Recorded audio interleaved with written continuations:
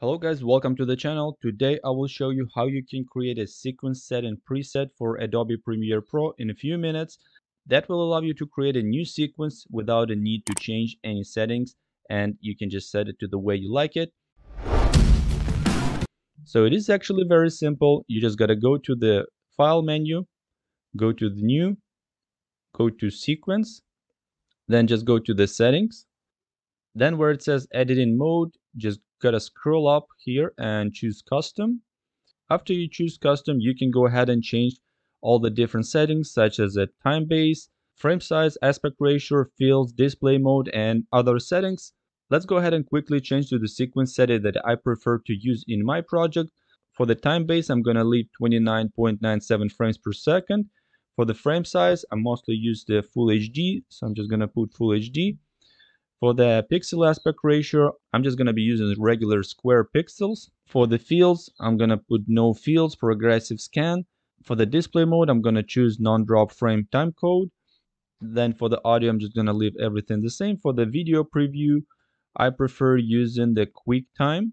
And for the codec, I'm going to use Apple ProRes 422 LT. And it is much lighter than the iframe impact that comes by default, and it will allow your computer to work faster and more efficiently. Once you have input all the settings, you can go ahead and click Save Preset. In the first field, you can type the name. Let's go ahead and call it Pulsar Tech 1080. And you can also put the description that will allow you to know what settings you have included in this preset. So for example, I'll put ProRes 422 LT. This way I know which codec we used, and then click OK. It's going to refresh the list of the sequence presets, and as you can see, there is a Pulsar Tech 1080p in the custom folder here. If you press OK, it's going to create the sequence.